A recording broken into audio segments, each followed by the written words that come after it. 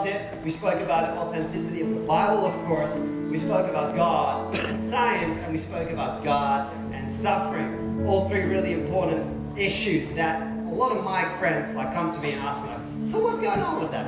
Remember how we had the blackboard in the cafe a couple of weeks ago? And we were actually asking you, what are the questions of your friends? And we haven't covered all of them yet. So today we're going to cover heaps of them. I got this card full of your questions and the questions that I actually get all the time from my friends, my neighbors, who else? My colleagues, and I think you as well. So today will be mostly about God, about religion, and we'll be answering questions like, what is truth? Maybe something like, but I'm a good person, why do we need Jesus? Or what else do we have? Oh yeah, are Christians not hypocrites? Really interesting questions. So we have an amazing panel today. So shall we give them a big hand and invite them up on stage, which is Judith, Loey, and Steve. Please come up, give them a big hand. You guys can sit down. That's lovely. That's great. First of all, we have Judith there taking a microphone. She's actually one of the staff here, and she has a master's in theology, so she knows lots about the Bible. Then we also have Loey Wittink. He's one of our pastors, and he studied a master's in business analytics and financial mathematics, which I think is awesome. He works at ABN at the moment, and he's a smart guy. Then we have our amazing pastor, Steve Warren. So that's cool. I'm really excited for what you guys will share. He has no qualifications. No qualifications whatsoever. Never done a master's. Actually, what do you call it in English? What's in English? Physics, that's right, physics. You still don't know what it is. No, I'm just kidding. You all know what that is. I'm really excited. Let's be open today. Yeah. Maybe our past experiences or some emotion, things that happen in our life, stop us from being open. But let's try to be open today to actually give objectively look at what can be truth. And I have great questions. Shall we just start? Yeah. I'm just excited. I'm going to sit down. Let's go. Look, this is official. Great, that's great. All right, first question. Happens to me all the time. I have lots of neighbors, and I talk to my neighbors. It's great. And they used to tell me, Sipka, I am not really religious. So, oh yeah. I want to dive in on this one. Yeah, well, I think if you're Dutch, your neighbour may say, but I don't believe. So they'll either say, I don't believe, or I'm not religious. And if I'm really honest, I don't blame them for saying that, because maybe church has given the impression that we are religious, that we are a religious organization. We have institutionalized our faith. In fact, what seems to prove that is 43% of the Netherlands say they're Christian, but only 18% of Dutch people go to church. And even then, that would be an exaggerated percentage, I think, if you were to say how many of you go to church regularly.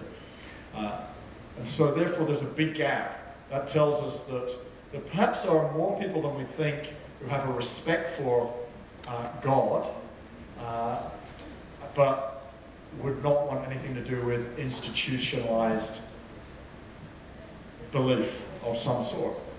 And that's why we're talking about this. I think it's just a really important topic to try and help people separate Jesus from what they categorize as religion. Yeah, totally. But then I'm just thinking about the Netherlands. So not many people go to church, are religious, are Christians. But still, I think our country is doing pretty well. By the way, I'm actually going to ask some questions like I am an unbeliever. Don't think I'm, but still, I'm going to act a little. You're getting worried, hey? A youth pastor's just what's he thinking? So that our country's still going pretty well, although many people are not necessarily Christians. So why would we need God then in our country? Any takers? Yeah, I'll take it. It's a good question. I think fundamentally, we know a lot of people in our world who do great good. They're not Christians. They don't believe in God. But I think fundamentally the question is, can goodness even exist without God? And I think when we answer that question, we have to say no. And the reason is because we don't have an objective moral reference point. And you guys are probably going, what on earth is that? So this is why the introduction that Steve has is really important, because you actually have a physics degree. And so he actually knows a little bit about this. See, for me, high school was like ages ago.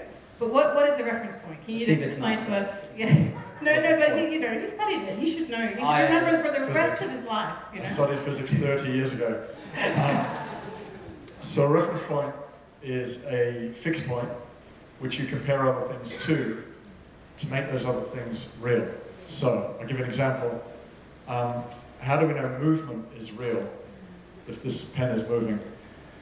If this whole building was moving, and we were all moving with it, and this pen was moving, you could not say this pen was moving. You wouldn't know that it was moving. We only know it's moving because if I'm the reference point, the fixed point, you see the pen is here, and now it's here, compared to the fixed point, me. So now you can say, it's moving. Same with volume. It's louder or quieter. That makes no sense unless you've defined the fixed point somewhere of noise is. And then new things can be quieter, louder, slower, faster, etc. Yeah, exactly. So what I was, oh good, yeah. What that actually means in context of morality and of God is that we see God as that reference point. So God is the objective moral reference point that we hinge everything that we do on. And if God doesn't exist, then we don't have that moral objective reference points. And what that means is that actually we end up having subjective morality. And if we have subjective morality, it's like, I know Sipka plans out his meals all week. Oh yeah.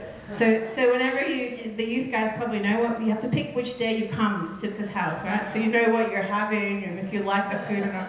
But Loey likes to cook on the go. That's subjective. It's a subjective thing. And so if everything is subjective, then we can't actually say that good. So in an atheistic world, there is no God. So there is no objective moral reference point, which means we can't really say anything about good or bad.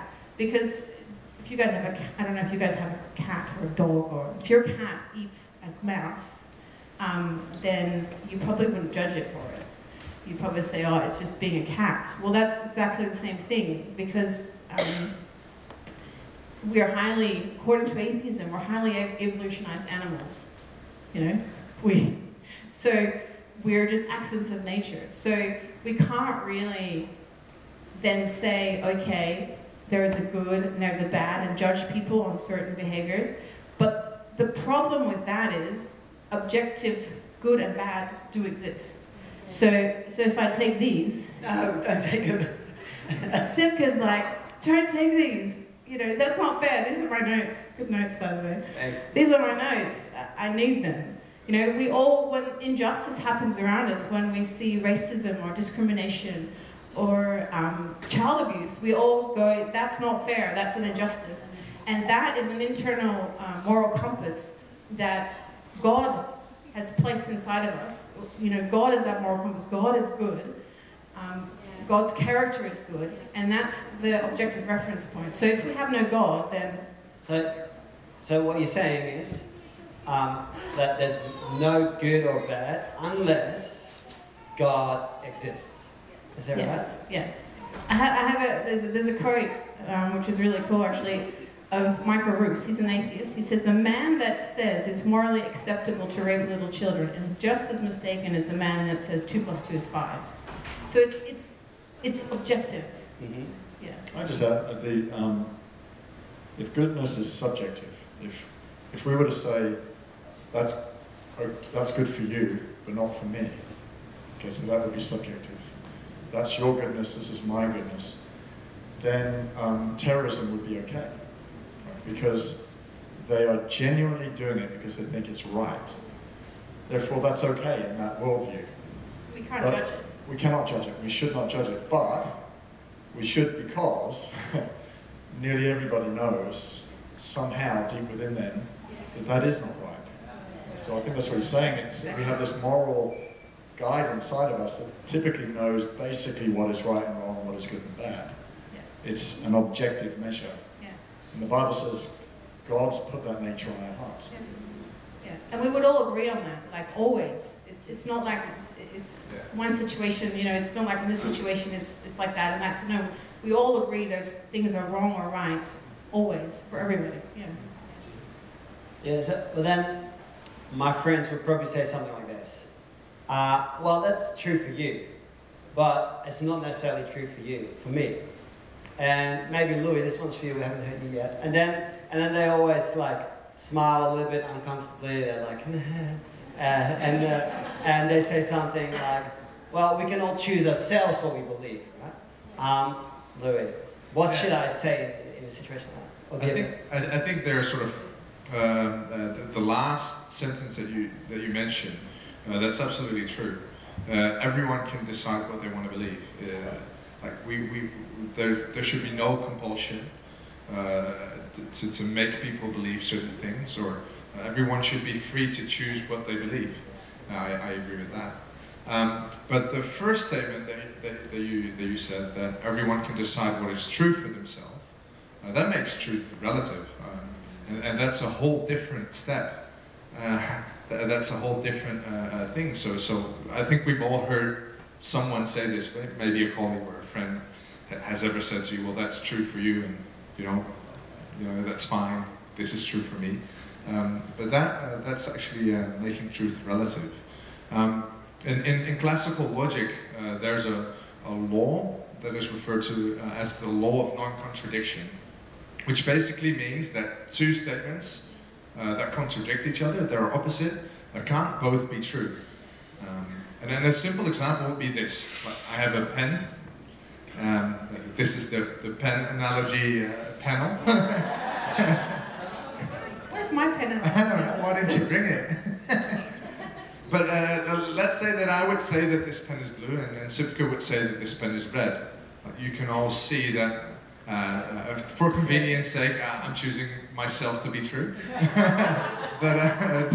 but we can see that we can't both be right on this matter. Like, this pen is objectively blue, and we agree on that. We wouldn't discuss or question this matter. That's an observable fact. But for some reason, when we take that principle and we apply it to small things, like we would all agree this is a table, this is a white table. None of us would argue with that. None of us would say, oh, you believe it's a white table, it's fine. I believe it's a brown table. No, that's weird to say that. But somehow, that same logic should apply to beliefs as well. And for some reason, we don't apply it to beliefs because I don't think we like to argue with each other and say, no, I think you're wrong and I'm right, when it comes to these big ideas. But if you believe something that is contradicting what I believe, we can't both be right. Like, one of us is wrong, one of us is right, or we're both wrong, but we can't be both right. Which I think we should just live with, and we should just accept the fact that maybe not everything we believe is correct, and be challenged a little bit by the people around us. Yeah. Nice. It's a bit of a tougher answer. Quite like. Then I'm going to ask a tough question as well, because if not all religions can be correct or right or true at the same time, then why is Christianity true? I'll give that one to you, Steve. It's a good question, good follow-up question. It's one that we cannot convince anyone on, but just going back to what Loey said, the people who think truth is relative are usually not religious people. So, obviously in Christianity we know that the claims about Jesus are different to how Islam would claim about Jesus, and Islam would also be deeply committed to what they believe about God. They don't believe that the Christian God is the same, etc. And so it's okay, is what I'm saying. It's okay to be convinced that what you believe is right, but make sure you've done your research to know what is right. That's the point we're trying to make. And so why is Christianity right? Well, Christianity is right for a couple of reasons. Firstly, 3 weeks ago we looked at the topic of authenticity of the Bible. And we showed that the Bible is the most accurate ancient historic document. So therefore we know that the contents of the Bible are indisputable by historians. Therefore it only leaves the discussion over the nature of those contents. Do we want to make those contents real for us? Now, just to make it simple, the narrative of the Bible goes something like this. We were made in the image of God. We deeply know that we are in need. Every human being generally knows that they are less than what they could be or should be, that our hearts are broken in some way, our lives are broken in some way. And the message of the Bible is only Jesus Christ can do something about that, can repair that, and repair the original intended relationship we need with God, and therefore give us eternity. If that's the message, if that's also the claim of Jesus, if Jesus said, I am God, I am the only way to the Father, then it leaves only a few options open to us. One option cannot be that he didn't say it, because it's proven he said it. So the other options would be that he was lying, or he was mad, went around saying crazy, stupid things, or that it's actually true. And in fact, C.S. Lewis, the atheist turned Christian philosopher, made a statement about this. His statement's fairly long, it'll come on the screen, but if you want to read it. But he basically, in summary, is saying either Jesus was a liar, or he was a lunatic, or he was Lord. Now, there may be a few other little sub-options there, but it comes under those major categories. In fact, you could either say he's basically a madman liar, or he is who he said he was. There's really only two basic options that we can choose by. And that's okay to have those options to choose by. So what might be good for us to do in the next few minutes is logically break that down. Why do we think that he might be true? That's why we've got a logical mathematician here. Oh yeah. And a logical theologian here, because they're going to help me break this down for us. That'd be great. Wouldn't that be cool? Yeah. So we can watch him and nod. Yeah. So, Don't fall asleep, Sipka. Loey, maybe you go first. Tell us what you think the logical reasoning you would use to deduce that answer. Yeah, I think maybe we can keep the quote on the screen, because I think the logic sort of flows through that. Maybe you've heard people say that friends or family say that they don't believe Jesus is God, but he was a wise man who had a major influence on history, on us, on our society, but they don't believe he was God. And I think what C.S. Lewis is saying here is that that is one thing you cannot say. Jesus said about himself a couple of things. So either it's true what he said, or he's a liar, or he's just mad, because that's what you qualify a guy who claims to be God, right? Like if someone would now claim to be God and you know him, you would think they were mad. You would not take them seriously. You wouldn't say of them, like, you're a wise, moral person. That's the one thing you would probably not say about that person. Oh, that's good. Right? So, so in classical logic, there's another law that's called the law of the excluded middle. So you take a statement, and there's two options. Either it's true or it's false. There's no middle road. So if Jesus says, I'm God, he's either wrong, like he's saying the truth, or he's lying about it. And the one thing so it's either true or it's false. And if it's true, then you're like, okay, that means he's God. And if it's false, that means he's either lying or he's mad. It doesn't leave the option of Jesus being a good moral teacher that a lot of people make him out to be. And I think if you reason a little bit further, we would all understand this, right? Like a good moral teacher would not claim to be God. A good moral teacher would not claim to be able to forgive sin. He would not say, I'm the way to salvation. He wouldn't allow people to worship him. It's far from morally correct to claim that you're God, unless you're God. I think we all have that same feeling that that's wrong. It would be wrong for me to claim to be God, because I'm not. Just to, you know, just so that's out there. And then I think the most obvious point is that a good moral teacher would not and could not die and rise again. And I think there's historical support and evidence for that. So with all of that said, we can't take Jesus and equate him to Buddha or Gandhi or Muhammad or other influential people from history. That's just the one thing we can't do. So he's either God, or he's a liar, or a madman. And I think that's the fact that we have to choose. We can't come up with other options. That's so logical, Loey. I wish I could say it like that. Judith, tell us your theological perspective. My theological perspective.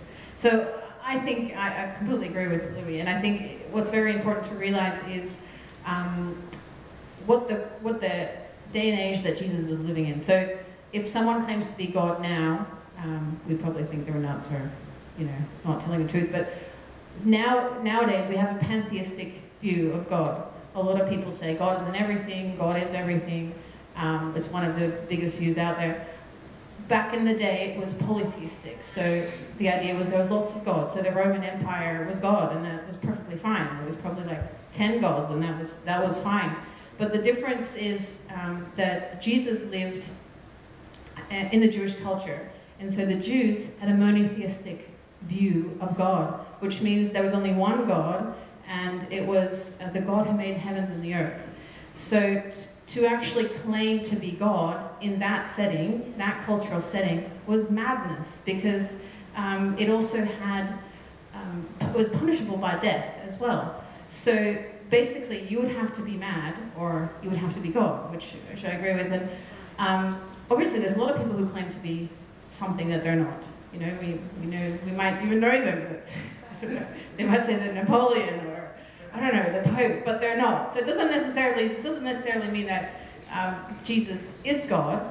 But then we have to look at the fact, okay, but was he a madman then? And I think if I look at that logically, and I look at the things, if we look through history, if you just do a search and start looking at everything, Jesus in history and Jesus now, and the impact that he's had on this society and on the world is huge. The things he said, you know, we travel faster. I was in an airplane last week. We have a huge number of advances that we've done as humans, but actually the moral law and the teaching of Jesus we have never improved upon, ever, in those 2,000 years, which says something about the level of what it is. And to me, that doesn't sound like a madman. It doesn't sound like a madman to me. A madman could not have that much influence. Time magazine actually said, Jesus, the most persistent symbol of purity, selflessness, and love in the history of the Western man.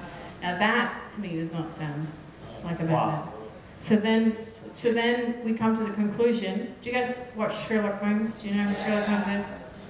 All right. So Sherlock basically says, it's not this, it's not this, it's not that, so it must be that. And basically that's what I think. If we eliminate all the rest, then Jesus is who he says he is. He's God. Solid. These guys are so solid. Wow. That's great, that's great. But there's a but. Always a but. I think there's still three things that I want to cover. Things that I hear all the time, and I think you as well. And I do think I hear like a really clear line about Jesus and about a bit of transformation in there as well. But so I'm really curious to what you guys would say on these three things. So first of all, Christianity, or that's what people say, there's so much violence if we look at the history of Christianity. So many religious wars. So why would Christianity or God be a good thing? That's what I hear a lot. The second thing is, but I don't hurt anyone. I live quite a good life, and why do I need God for that? I can just do some good things around the place. And then the third thing is, are Christians not like a little bit hypocrite? Ooh, that's touchy. You know, they go to church on Sunday, everything's fine, and then on Thursday night, anyway. So these three things, like anyone, like pick and go, I guess. Yeah, Loey, go for it. I'll take the first one, because I struggled with this a little bit as well when I came to Christ. And I think we have to admit, like the church or Christian history, we're not guilt-free. There's a lot of bad stuff that happened and things we would, definitely not agree with. I do think there's a difference between, historical facts and perception. If you would look now and ask a random person what had happened in the Middle Ages with Crusades and the Inquisition later on, and witch hunts and a lot of bad things that the church did, and I think most people would tend to think that this would cost the lives of millions of people. And historical evidence shows that it cost the life in a period of 500 years around 250,000 people, which is still significant if you take into account population sizes in that day. So the conclusion that a lot of people take from that and what happened in the church is that we must get rid of religion, because all wars stem from religion. So if we get rid of religion, if we get rid of Christianity, other religions, then we would live in a war-free world. And I think that's just taking it a couple of steps too far, because you only have to look back at the last century, which was by far the bloodiest century that we ever had. And there are a couple of non-religious leaders and nations and systems, political systems, that killed millions of people. If you look to Nazi Germany, Hitler was non-religious. He claimed to be an atheist, and that's the way he led his country. So at least 6 million people died from his direct actions by Nazi Germany. The same for Khmer Rouge, which was a Cambodian stream of communism. They killed 2 million people in their own country. Non-religious leadership, and Stalin was definitely an atheist, and he killed 20 million of his own people because they did not agree with his views. And Mao, which is probably the biggest example in China, communist China, killed between 50 and 70 million people because they opposed his views, which is crazy, right? So I think that the conclusion that you would get rid of wars if you would get rid of religion is just false. It's not right. And I think also what is really important is that the reason in Christianity, in our belief, that we don't look to the church for answers, but we look to Christ, is simply this, is that often church's history or Christian history differs from the teaching of Christ. And if we want to, say whether a system is good or bad, we have to look at the fundamental teachings of Christ. And he taught love, he taught peace, he taught forgiveness. So I think that's what we need to cling to. I think that also hinges well into your second question. I'm a good person, so why do I have to become a Christian? I think there's an assumption in that question where we say that there is a good person. So I'm reminded of the story in the Bible. I think it's in Luke, where a guy comes to Jesus and he says, "Hey, good teacher, what must I do to inherit the kingdom of God?" And then Jesus says, "Why did you call me good?"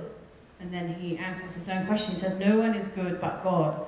And so what he's actually saying is that, as we already discussed before, God is good. And so we can never measure up to that goodness of God. We can try and be as good as we want, but ultimately the cross reminds us that we can never attain to that, and that we have to be saved from ourselves. And sometimes we mistake Christianity in the sense that we think it's all about living a good life, but really we're broken people trying to go in the footsteps of a perfect God, and we're going to stumble, we're going to trip, we're going to fall. I'm not perfect. You guys are not perfect. Sorry to break it to you.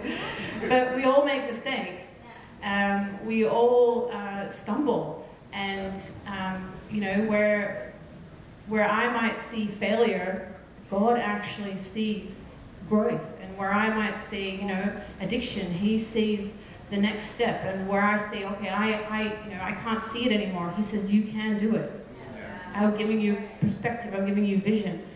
And ultimately, Jesus did not come to earth to show us how to get a good life. Sure, he did that, but ultimately he came down to die on the cross for us and to give us freedom, to give us forgiveness of our sins, to set us free, to heal us, and to give us that opportunity for transformation.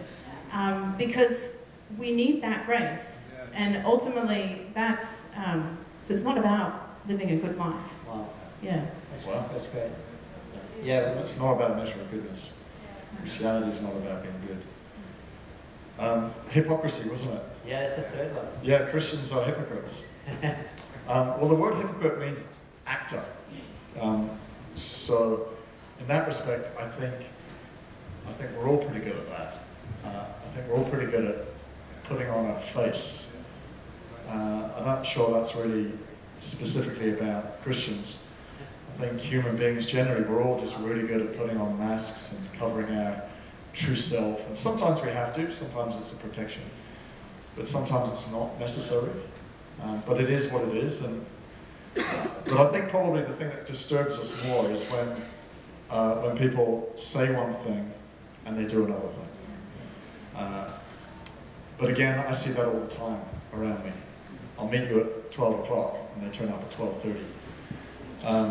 They say one thing and do another thing.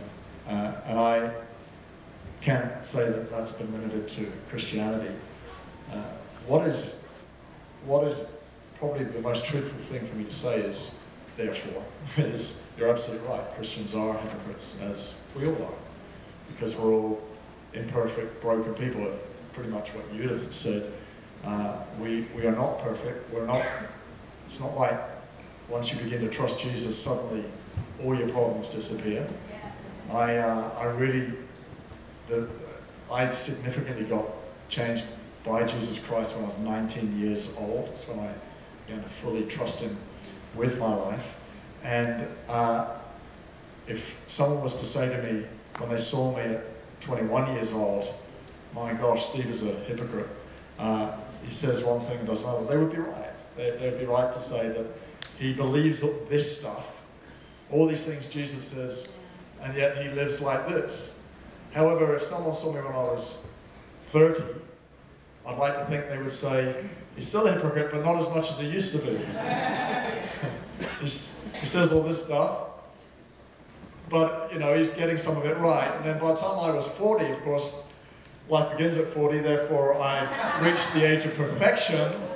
Wow. People would have been saying, okay, he's not perfect, but there's integrity in what he is, how he's living. And so we shouldn't see Christianity as like an overnight perfection machine. It's a life of transformation that we begin trusting Jesus and we continue to trust Him.